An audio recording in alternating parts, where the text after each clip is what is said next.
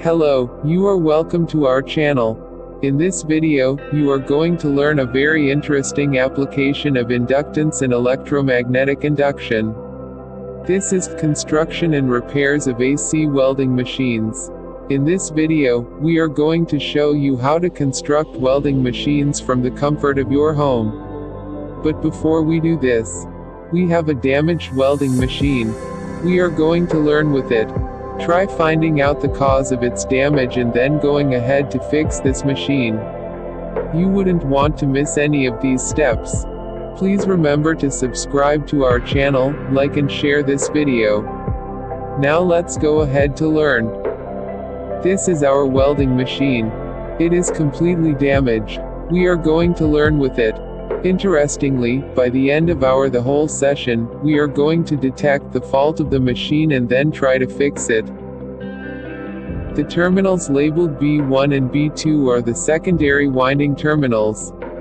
One terminal is connected to the welding tong, while the other goes to ground.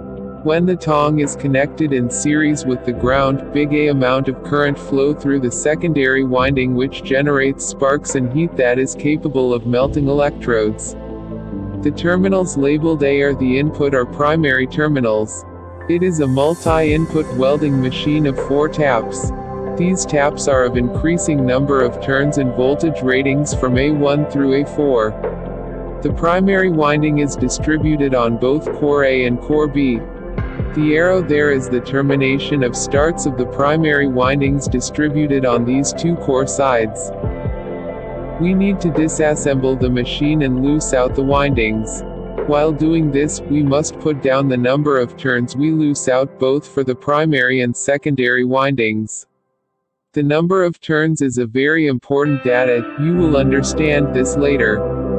One of the easiest way to identify the secondary windings is that they are made with thicker wires.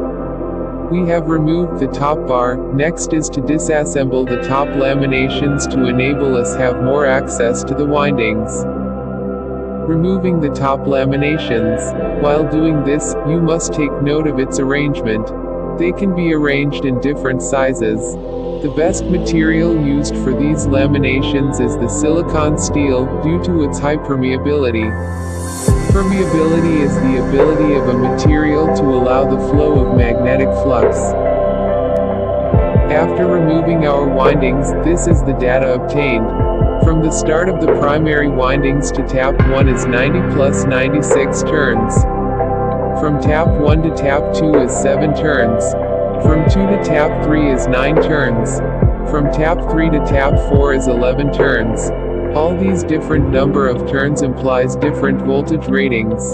The highest number of turns is from start to tap 4, which is 213 turns. This implies the maximum input voltage rating terminals of this machine. The number of turns gotten from the secondary windings is 40 turns. We do not know the voltage implications of these different number of turns yet. There are parameters we must find about our machine. These parameters will help us to know more about the welding machine, as no information was written on it. Maybe our finding may help us in detecting the cause of the machine's damaging. These parameters are: 1. Maximum power capacity of the machine. 2. Turns per volt, TPV. 3. Primary voltage, BP. 4. Primary current, IP. 5. Suitable wire size for primary windings, SWG primary.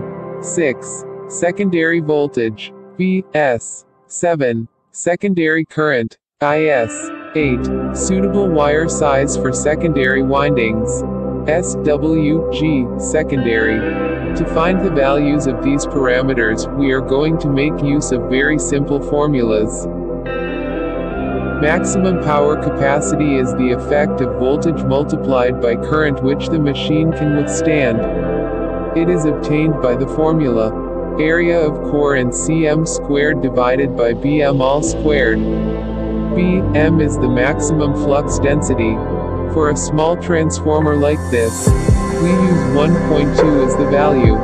So our maximum power capacity is approximately 980 watts.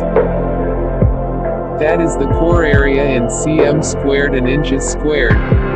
So we now see that the size of core has a role to play in the power capacity of an AC welding machine. Next is turns per volt. It is derived by the formula 7.5 divided by area in inches equals 7.5 divided by 8.13, which gives us 1.29 turns per volt. Next is the primary voltage, which is the maximum voltage required to be at the input terminals. It is derived by the formula NP divided by TPV. NP is the total number of turns in the primary windings, which is 213. Our VP equals 165 volts. This is an error value because the optimal terminal voltage gotten from alternators and public grids are usually about 220 volts. It is obvious that this machine rated 165 volts has been subjected to voltages of 220 and above. This is our first error discovery. So let's look at the voltage rating of the different taps.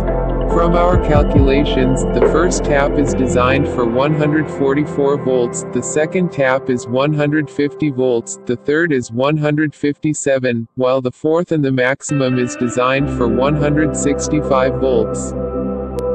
Now we have to find our primary current. This is derived by P max divided by Vp, equals approximately 6 amps. This is the amount of current required to flow through the primary windings. We need to find the wire sizes suitable for the work. To do this, we look for the amperage range in the amperage column of the SWG table. We look for 6 amps or the nearest value close to 6 amps and then check the appropriate wire size. For the current value, this is the wire size we loosed out from the machine. It's number 11 SWG and its current rating is 30.69 amps. Our IP is 6 amps. Now we find our secondary voltage Vs. This is obtained by the formula Vs equals Ns divided by TPV. This gave us 31 volts. The next is our secondary current. This is the maximum welding current of the machine.